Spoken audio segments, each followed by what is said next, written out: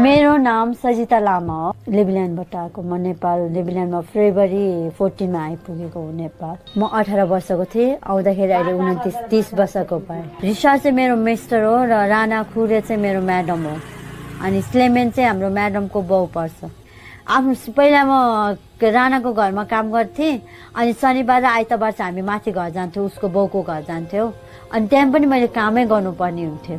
त्यो म्याडमको बाउको घरमा पनि मैले कामै गरेको पाउने होइन। बिहान 6 बजीदेखि हामी बेलुका राति 12 बजीसम्म 11 बजीसम्म कामै हुन्छ। हामी रेस्ट भनेको कुनै पनि दिनमा हुँदैन। अब कहिले काहीँ त पार्टीहरू हुँदाखेरि त हाम्रो 2-3 बज्थ्यो, 3-4 बज्थ्यो, त्यस्तो पनि हुन्थ्यो कहिले काहीँ। तिनीहरूको धेरै जस्तो चाहिँ मान्छेहरू खाना खान आउँदाखेरि चाहिँ गाह्रो हुने क्या। मैले घर आउनु पर्ने चाहिँ 3 वर्षभित्रमा आइपुग्नु पर्ने हो। मेरो 3 वर्षको भिसा हुन्थ्यो। तिमी घर गएर पनि अहिले किन जान्छौ तिमी, बस 1 वर्ष फेरि भनेर भनेको भएर नै त्यो बच्चाहरूले नछोडेको भएर नै म फेरि बसेको नै हो। अनि 4 वर्ष भयो। 4 वर्ष पनि त्यस्तै नै गऱ्यो उनीहरूले। त्यो मलाई त्यही दया लागेर नि त्यो बच्चाहरू हेर्दै हेर्दै गयो। जब म 2021 भएपछि चाहिँ मलाई धेरै टर्चर गर्न थाले क्या। पैसा चाहिँ कति तिर्छु, महिनाको कति दिन्छु भनेर लगेको? मलाई यहाँबाट चाहिँ $150 दिन्छु भनेर गएको। $150 दिन्छु भन्यो।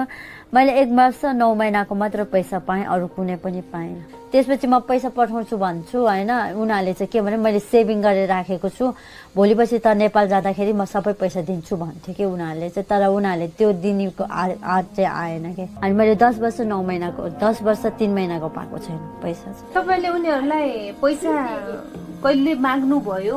मैले पैसा माग्थ्यो अनि उनीहरूले के भन्थ्यो नि, तैँले पैसा पठाएको नि तेरो बाउ आमाले खान्छ, तैँले यहाँबाट गए जाने बेलामा केही पैसा पाउँदिनस्। मौका पाएको थिएँ। त्यसको बाउले चाहिँ मैले जुन त्यो मेरो म्याडमको बाउले मलाई पैसा दिन्थ्यो, शुक्रबार काम गर्न जान्थ्यो, उसको बाउले मलाई पैसा दिन्थ्यो। तर मैले त्यो पैसा कहिले पनि आफूले राखेन, मेरो म्याडमलाई नै दिन्थ्यो। किनभने त्यो बच्चाहरूलाई लुगा ल्याइदिए, घरमा चामल सिध्यो भने चामल लिएर आइजो भन्थेँ, मासुहरू सिध्यो भने मासुहरू लिएर आइजो भन्थेँ। मैले त्यसको बाउले दिएको पैसा कुनै पनि मैले लिएर आएन, सबै मैले त्यसको मेरो म्याडमलाई नै दिएको। फुर्सद नभएर हामीलाई जान दिँदैन थियो।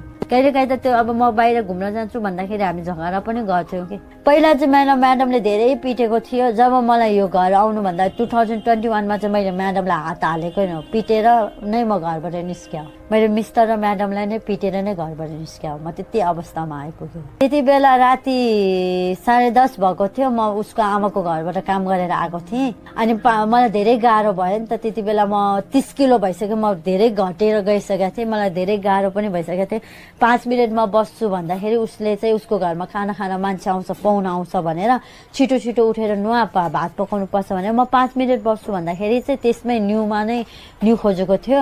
अनि म त्यति बेला केही पनि बोलिनँ। अनि राति मलाई झन् रिस उठ्यो के, तैँले टाइममा भात पकाएनस् यस्तो उस्तो भने कि। अनि मेरो पालो भयो। अनि जुन त्यो थाल हुन्छ नि, त्यो थाल मैले बजार दिएँ कि, तेरो घरमा जति काम गर्दा पनि नहुने भनेर मैले थाल फालिदिएँ कि। अनि त्यसपछि तैँले त्यसरी गर्ने मान्छेको अगाडि भनेर मलाई एक झापड हान्दाखेरि मैले पनि झापड हानेको। अनि उसको बुढाले तैँले मेरो बुढीलाई पिट्ने भनेर मलाई घाँटी न्याक्न आउँदाखेरि मैले टोक्दा चाहिँ हो। त्यति बेला बिहानको 4 बजेको थियो, 4:30 भएको थियो। म कति रोएको थियो त्यति बेला, म धेरै रोयो। त्यति बेला मैले आफूले के सोध्दा भन्दाखेरि आफ्नो आमाको साथमा हुँदाखेरि पनि त्यस्तो नराम्रो चिज चाहिँ हुने थिएन। त्यसरी ढकालेर मलाई त्यो टोयलेटको जुन त्यो हात धुने ठाउँ हुन्छ नि, त्यसमा ठोकेर मेरो ढाड भाँचिएको थियो कि। म जब बिहान 4:30 बजीतिर म टोयलेट जान्छु भनेर उठ्न खोज्दाखेरि मलाई उठ्न सकेन के। तर धेरै गदा 12 वर्ष बितिसके भएपछि चाहिँ अनि लास्टमा चाहिँ मैले त्यसरी झगडा गरेर घरबाट निस्क्याँ। त्यहाँ चाहिँ सरमुता भनेको चाहिँ रन्डीहरू भन्थ्यो कि, रन्डी बाजी भन्छ क्या। त्यहाँ बच्चाहरू पनि पिट्न त धेरै हुन्छ, पिट्छन् बच्चाहरू पनि। बाउ आमाले सिकाउँछ कहिले काहीँ त त्यसरी पिट भनेर, त्यो पनि मैले देखेको छु त्यहाँ। त्यसकै दाइको घरमा नै त्यो बच्चालाई सिकाउँथ्यो कि त्यो केटीहरूलाई पिट भनेर, त्यसको दाइको घरमा थियो। तपाईँ जस्तै अरू घरेलुमा काम गर्न गएका महिला दिदीबहिनीलाई भेट्न पाउनुभयो? बोल्न दिँदैन थियो, बोल्यो कि कराउने हामीलाई। कुनै पनि त्यहाँ जस्तो त्यो ठाउँमा नेपाली केटी नै नेपाली नै छ भने पनि हामीलाई बोल्न दिँदैन थियो, बोल्नु हुँदैन। मेरो जब मलाई फोन आउँदाखेरि पनि म घरमा छैन भनेर ढाँट्थ्यो मेरो म्याडम मिस्टरहरूले।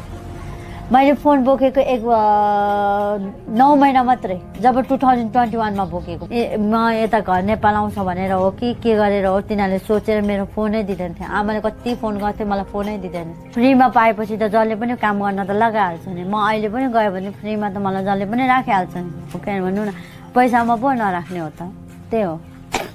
भाग्ने या ल भागेर पनि कहाँ जाने, भागेर पनि जाने ठाउँ त छैन नि हाम्रो देश त। अर्काको ठाउँमा गएपछि भागेर अरूले के भन्छ कस्तो भन्छन् त्यो त बुझ्नुपर्छ नि। कहाँ गएर के गर्ने, मसँग फेरि आफ्नो हातमा पासपोर्ट हुँदैन, टिकट हुँदैन।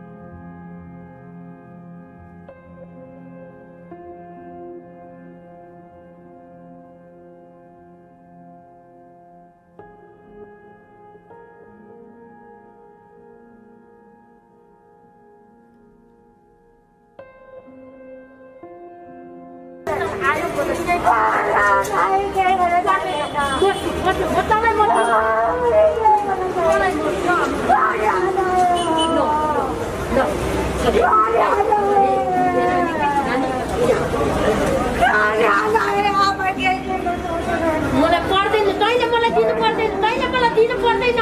तँ भए पुग्छ मलाई, तिमी भए पुग्छ मलाई। बाबाले भनेको माना